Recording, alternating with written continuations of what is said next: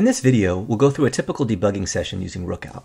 In a debugging session, a developer will connect to a source code repository, select filters in order to target specific services or servers where they'd like to collect data from, and then set non-breaking breakpoints in order to collect snapshots of data.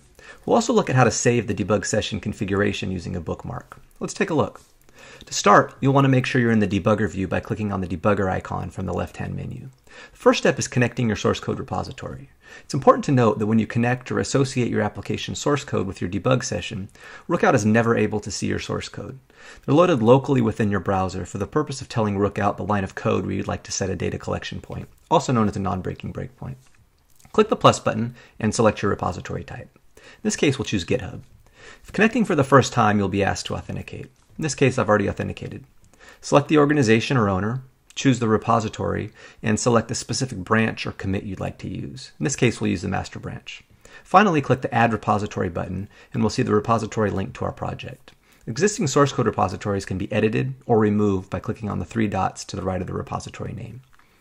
Next, we'll take a look at filters. When you install the Rookout SDK, you have the ability to specify a label using the Rookout_labels environment variable, which is a key value pair that can be used to tell Rookout which of your application instances or services you'd like to collect data from.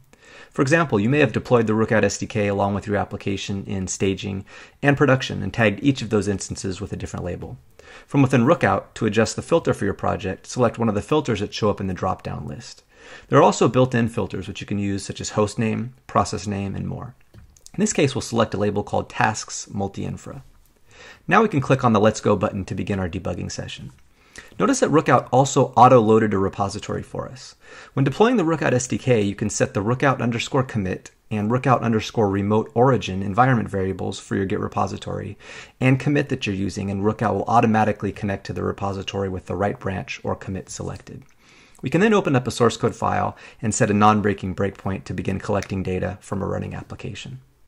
Lastly, we may want to save the state of this debug session using a bookmark. To do that, click on the gear icon in the top left of the screen to re-edit the configuration of our debug session. Click on the bookmark icon, give the bookmark a name, and click Save. The set of filters that have been selected, as well as the connected source code repositories, will be saved as part of the bookmark. Now anytime you want to revisit this configuration and debug your application, you simply select the Save Bookmark from the Bookmark drop-down menu. For more information on how Rookout can add value to your development workflow or to start a trial, visit us at rookout.com.